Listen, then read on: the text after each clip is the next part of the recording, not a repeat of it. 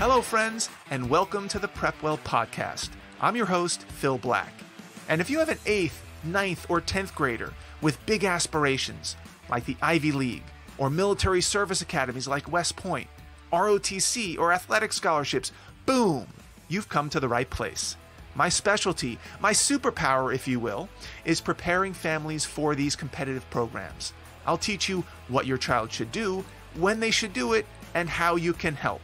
So stick around and prepare to out-prepare.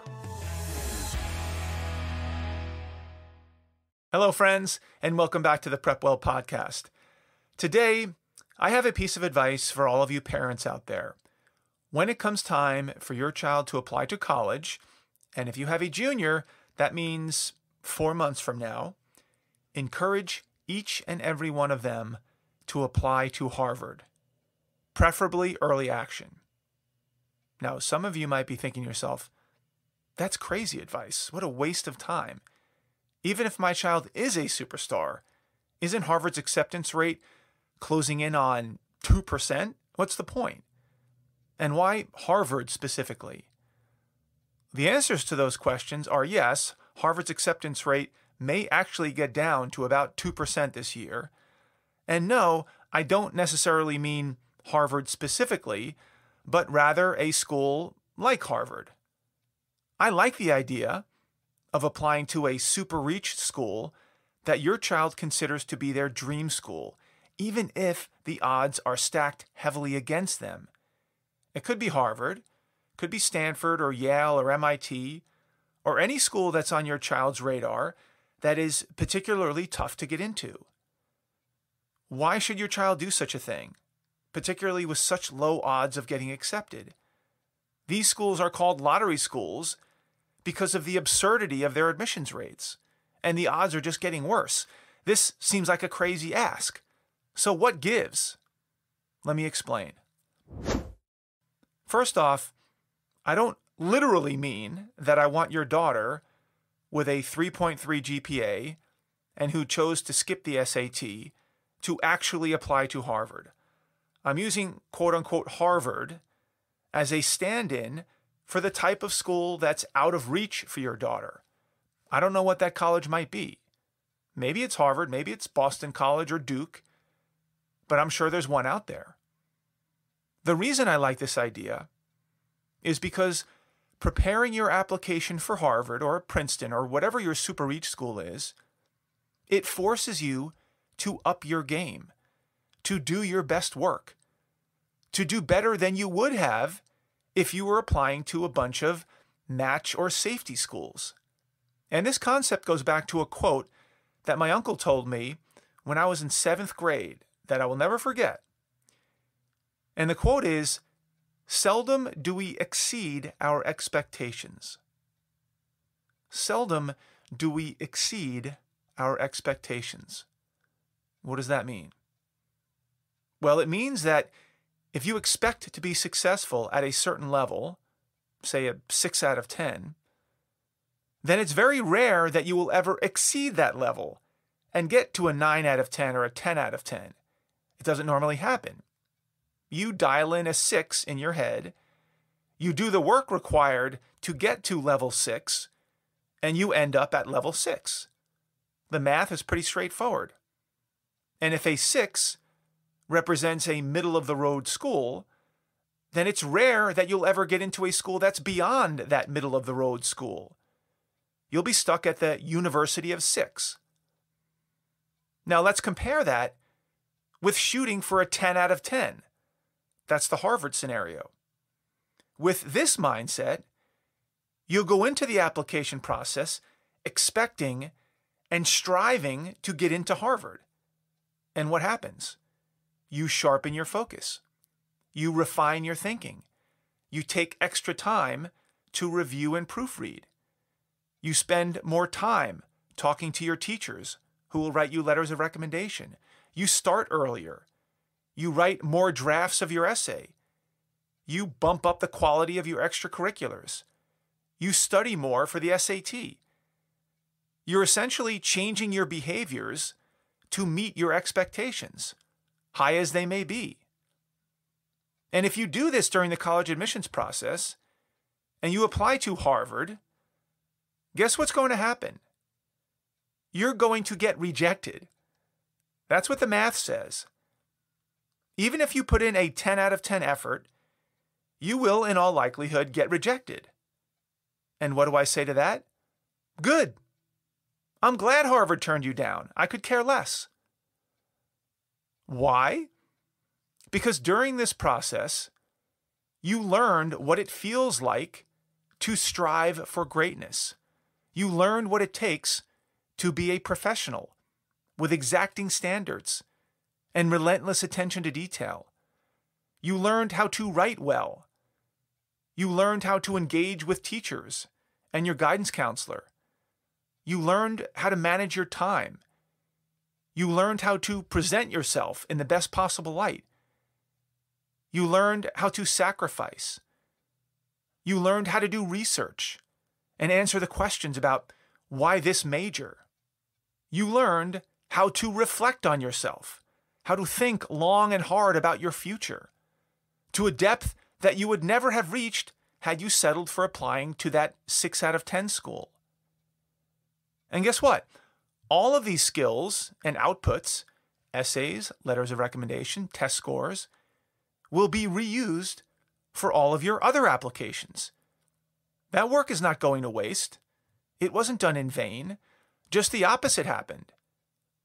And instead of settling for that 6 out of 10 college with minimal effort, you'll get into that 8 out of 10 or 9 out of 10 college.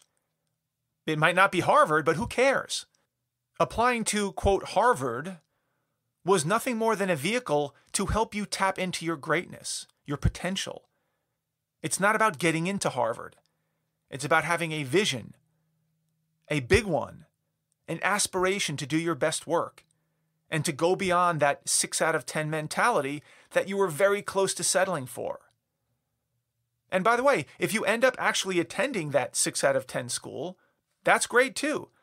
There's nothing wrong with that. But at least you know that you put in your best effort, that you didn't settle. You didn't mail it in. Because guess what? Your college application will not be the last and likely not the most consequential application that you will ever fill out. I can almost promise you that. This is just a dress rehearsal. There will be many more applications in your future. So you may as well learn how to do it well right out of the gate. Once you experience how to operate at this high level one time, you're locked in for life. You just rinse and repeat that. And if you keep this mentality and continue to shoot for the stars, whether that means applying to grad school or medical school or for a Rhodes Scholarship or a promotion or a research grant or an audition on Broadway, guess what happens? You will continue to achieve well beyond what you would have if you shot for that middle of the pack. And every once in a while, seldom as it may be, you may even exceed your expectations. But either way, you're still a winner. Now, lest you take this episode and my advice too literally, let me offer some caveats and some cautions as you plot your application strategy. Number one, when I say Harvard, I don't literally mean Harvard. Your child's reach school can be any school that they think is beyond their grasp. Again, when I say Harvard, assume I'm saying it with air quotes. Believe me, Harvard doesn't need any more applications than they already have. Number two, if you're taking me at my word and you decide to apply to a Harvard or a Harvard equivalent, make sure you apply early. That is, early action or early decision. And the reason I say this is because, number one, if you have any shot in hell of getting into a Harvard or its equivalent, your chances of getting in, though infinitesimal, are likely better if you apply early. The second reason is so that you can take all of your hard work on your essays and your activity write-ups and your letters of recommendation and use them to help build out the regular decision applications or even other early round applications. It's a great feeling when your first application represents your best work. The rest of the applications tend to flow nicely from there. Number 3, don't spend too much time. I know I tend to go extreme on these things, and I know I've been talking about a commitment to greatness, and greatness takes time, but you can't obsess so much on your, quote, Harvard application that you procrastinate on all the others. That's very common. Students get lost in their first application for months, and it will backfire. You have to use some common sense here. You need to start that Harvard application early enough so that when you're done, you still have plenty of time to use that application to help you with all the others. Number 4, I've mentioned this before, I'll reiterate it here. Don't expect to get into Harvard.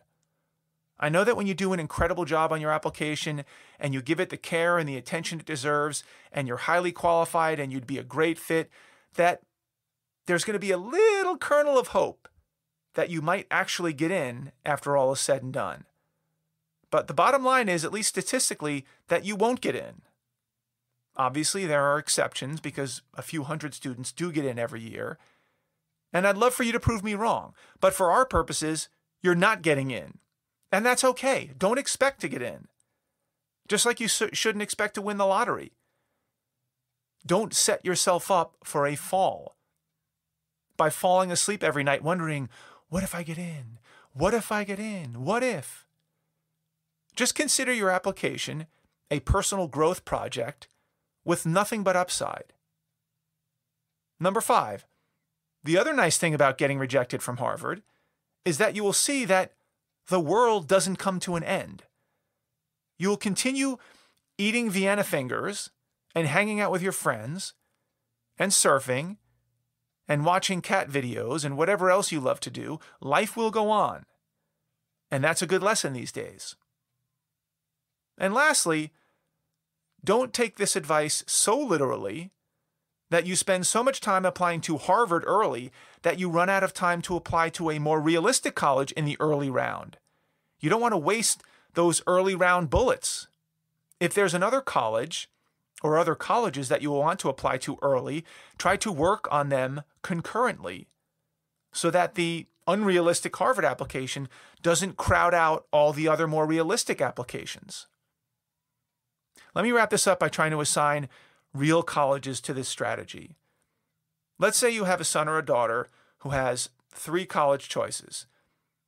The ridiculous reach school, let's call that Harvard, that's the 10 out of 10 school. The reach school, let's call that Duke, let's say that's an 8 out of 10 school. And then there's a match school, let's call that San Diego State, that's a 6 out of 10 school.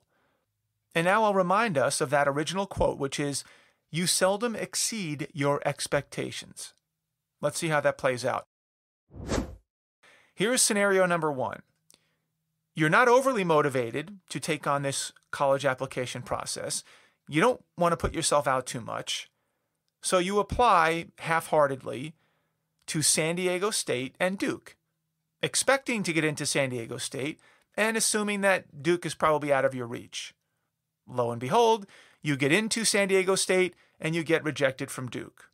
No surprises here, and you ride off into the sunset going to SDSU, and you make the best of the situation. This is what happens most of the time. This is the status quo. Now let's go to scenario 2. You're picking up what I'm putting down. You don't want to be like everybody else.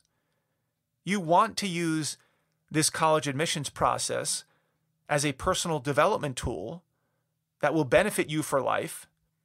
So you challenge yourself with a BHAG, a big, hairy, audacious goal of applying to Harvard, knowing full well that the odds are stacked against you, but you don't care. You're going to put your heart and soul into that application. And after months of working and tweaking and getting it just right, you submit that early Harvard application and never look back. And you use that application, which represents your very best work, and you repurpose that content into the Duke application, which comes out fantastic. And of course, you also submit your SDSU application, your San Diego State application, which takes very little time compared to the others. And lo and behold, you get rejected from Harvard, you get accepted to Duke in an honors program, and also accepted to San Diego State. And you decide to go to Duke. And so even though you didn't exceed your expectations of getting into Harvard, your 10 out of 10, you did better than you would have had your effort and ambitions stopped at San Diego State. And now you're off to become a Duke Blue Devil. Congratulations. That's all I've got for you today, folks. Thank you for tuning in. Thank you for the continued support. If you know a parent with a 6th, 7th, 8th, 9th, 10th, 11th grader, 12th grader in high school that might find this helpful, please share the episode with them. You can do that by finding that small box with a tiny arrow pointing up. That's the share button. Click that button. Text your friends the link to this episode. Maybe put a little personal note in there from you recommending that they give it a listen. If you have questions, comments, or an idea for an upcoming episode, don't hesitate to reach out to me by email, DM me on Instagram, check out our blog, Facebook, connect with me on LinkedIn. I would love to hear from you. Until next week, goodbye, good luck, and never stop preparing.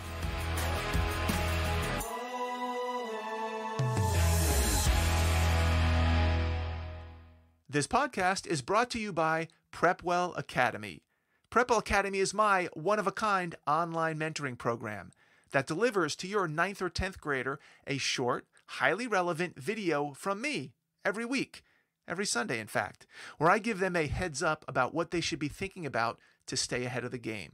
To get these valuable lessons into your child's hands, please head over to PrepWellAcademy.com and enroll your child today.